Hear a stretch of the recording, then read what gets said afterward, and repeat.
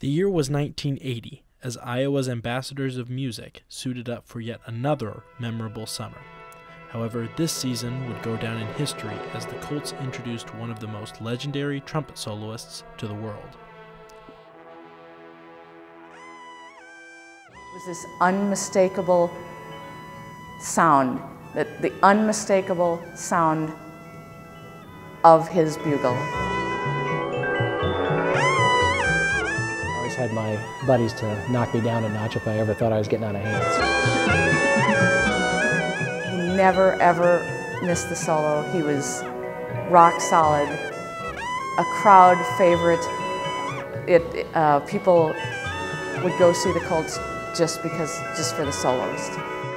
It came to be an identifiable piece, both for the Colts and for me, and we ended up doing that arrangement in 1980, 1981, and in 1982. If you mention Harpo, if they're in my era from back in the day, they will have a story, or they'll say Summertime, or they'll instantly know who that is. Of course, nicknames being everything in drum corps.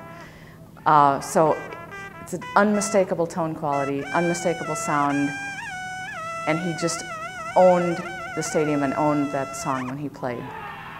And I got to hear it again tonight.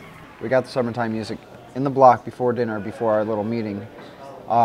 So trunked through it, repped it a few times, and that was really cool. We actually listened to a recording of the Colts playing it, which I thought was really cool, and I like following along in parts. I was like, oh yeah, there's that cool little groove part there, and it's really cool. Summertime is a big standard for us, and being able to play with Harpo at our little meeting after dinner was something really cool. You get to sort of step back in time a little bit, and it's weird to explain.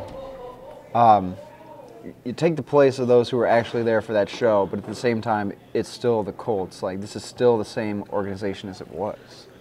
And the fact that Harpo was there just kind of made everything full circle.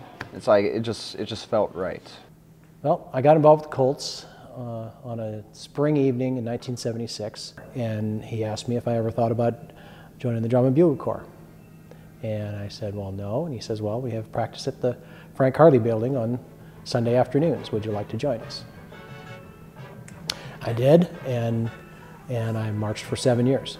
After I aged out, I taught the Corps for 2 years while I was finishing college. In my second year on the staff, I ran into a gentleman whose son was marching in the Corps, and he asked me if I had a job lined up yet, and I said, no, I don't have a job lined up yet. And he says, well, why don't you come in for an interview? We may have a spot for you. And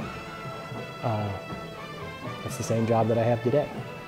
Harpo then explained one of the most unique and important pieces of the Colts experience is the family atmosphere. You live together, you work together, you laugh together, you cry together. The thing is, these people become your extended family.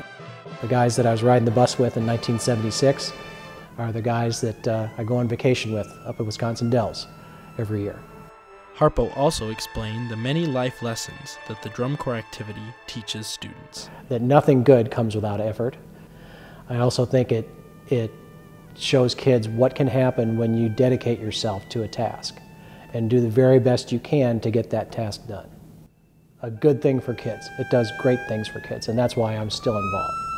That excellence is demanded and excellence is expected, and there's very few other things that you do in your life where perfection is expected.